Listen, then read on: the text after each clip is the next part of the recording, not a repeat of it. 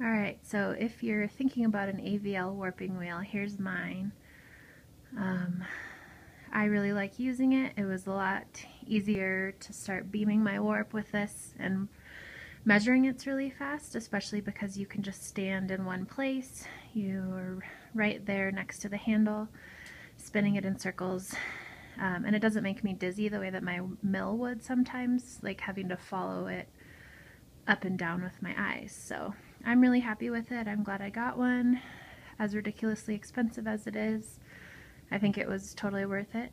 The biggest thing I had to learn when I started is how to think about what I was measuring and how it would translate to the loom, because when you take the comb off, you turn it and put it here in the holder, and then it'll go onto the loom, and I'll take a video of that after I have a section measured. But as far as your color orientation goes, as you're measuring, you start, this is going to be the far left of your loom, and then go right when you're looking at the back of the loom. So I had to think about that, because I did one backwards once and ended up having to like flip it and take it off the loom and put it back on to get the orientation right.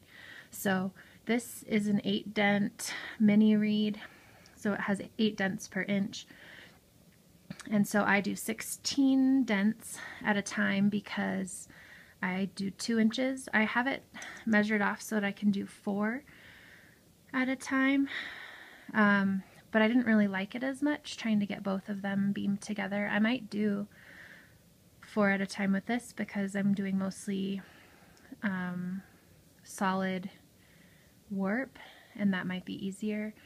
And then you only have to beam half as much if you beam it twice as wide. And I left a little gap because my loom has wooden pegs for my sectional beam. But you start here. You can see I've already measured 2 ends, and they go around the cone, all 6 of them, all 6 cones, and you can adjust it in and out to make it different circumferences. I usually keep it at 3 yards per revolution, but because I'm doing a shorter warp and want to make the most out of some yarn I have, I'm going to do it so that my total length is like 5 yards and 4 inches, because with 3 on the inside and 3 on the outside, it is 2 yards and 20 inches, I think the chart said. AVL has that listed, and it comes in the package with the wheel as well.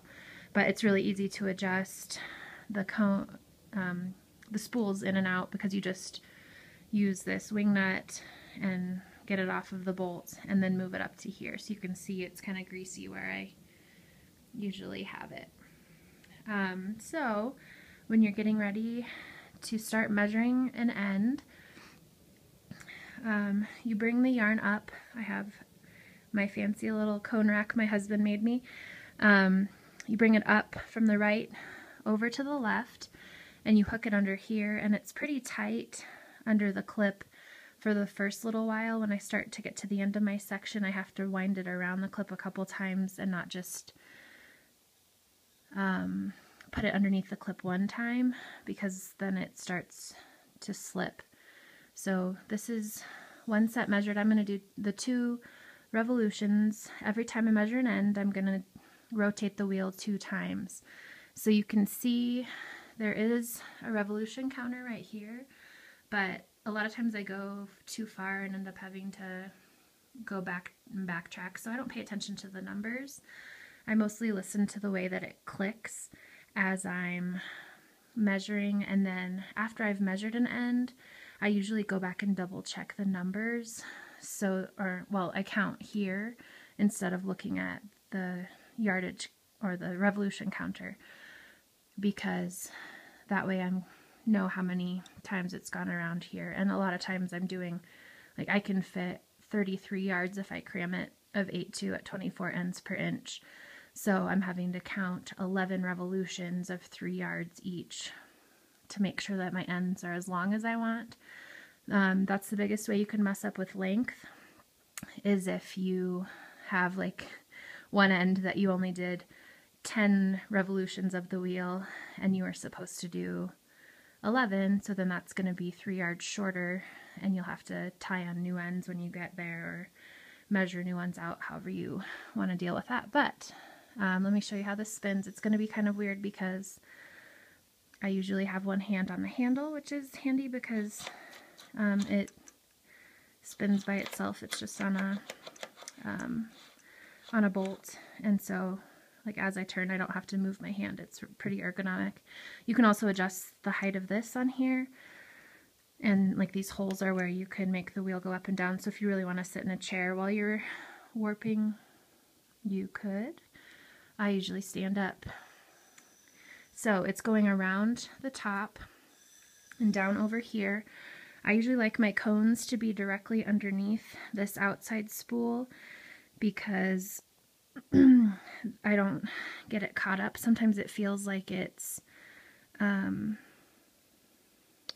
get tangled or like pulled. It's better if it's just coming straight up off of where you have your cones sitting. So I would be holding the handle at the same time if I wasn't holding my phone. So I try, usually I just do 2 at a time or even 1 at a time because I get tangles if I do more than that.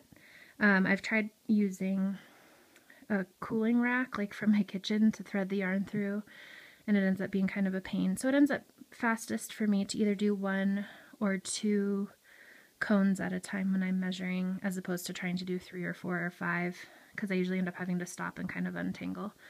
So if I cared enough, I might try to figure something out, like a warping paddle or something, but I don't.